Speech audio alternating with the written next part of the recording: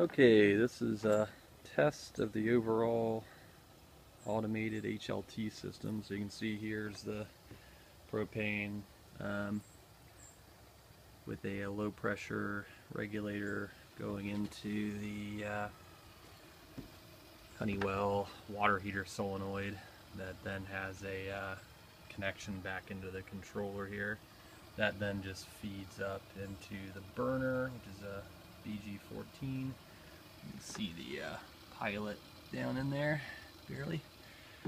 And this is a stand made out of electrical strut.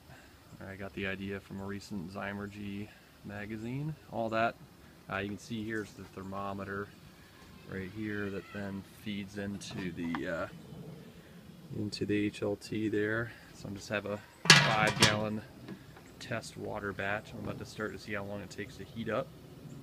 This is the controller. So master on off.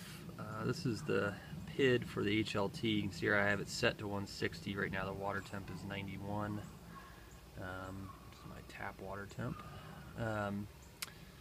This is for a mash thermometer. I'm not using that right now, so that has the error code. This is the if I want it in PID mode, if I want it off or override. That's what is this connection right here, the HLT solenoid. That's a 24-volt connection into, you can see here it comes over and then connects into the Honeywell.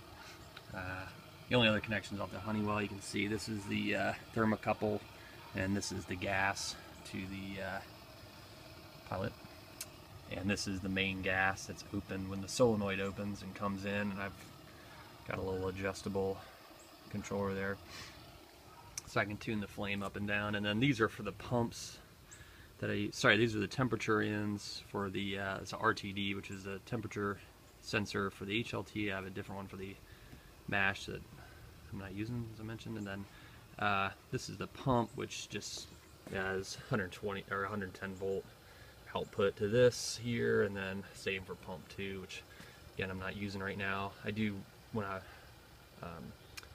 I'm brewing, I recirculate the HLT water, and I have a Herm setup I'm working on for my MASH, which also will recirculate. So that's the setup.